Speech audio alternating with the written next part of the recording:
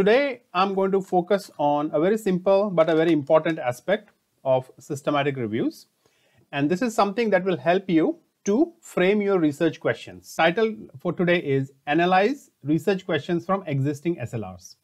So over the last 2 days, what we have done is we have looked at what are the existing SLRs, or for that matter maybe even systematic literature reviews in your field. You have studied them, you have identified what was their main contribution, and also identified how they progressed with their SLR, what was their main contribution. So today I want to discuss the research questions that these SLRs have identified. And looking at these research questions is an important step because it is going to tell us what they have studied, what was their research question, and how they addressed that question in their paper. I have looked at the write-up for all of you on whatever you have written.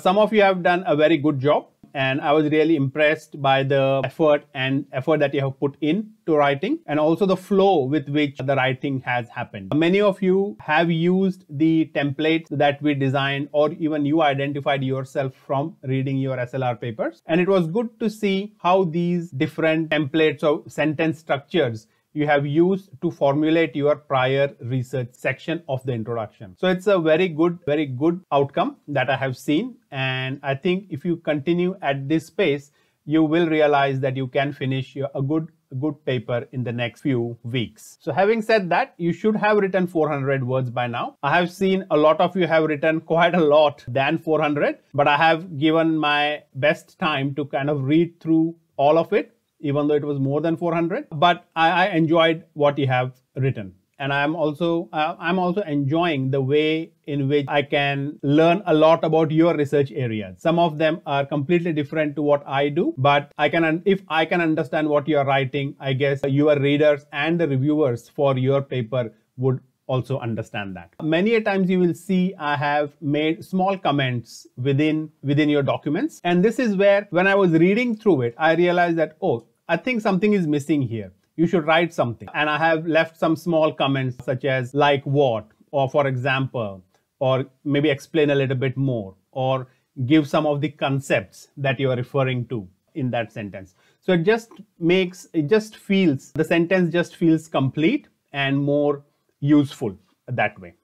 So I hope you take that on board and revise the sentences accordingly. Okay, so that was the feedback. Yeah, so keep continuing on your writing exercise. Some of you need to catch up, so better start doing that now. Otherwise, you will get late. So try to get to that target today. So from the introduction section, we have completed the prior SLR studies. We are now moving on to the next part, which is research questions. And today I'm going to show you some examples of research questions that I have picked up from SLR papers that are related to what you have been doing based upon your research areas. I have not covered all of them because that will be too many, but I have selected a few. All right, let's just look at this first paper. This is on graduate.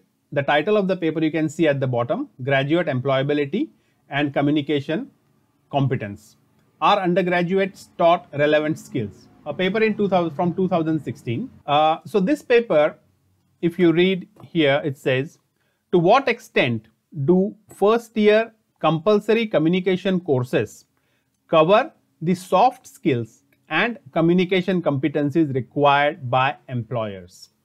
So it's a very focused question and a single question. So just one question for the whole SLR. So some of you asked me on the community, how many questions should I have in my SLR? It could be one. It could be more than one, but it can be one as well. And a lot of research in the medicine or medical field especially looks for one research question for your SLR. So in this question, the focus is on what?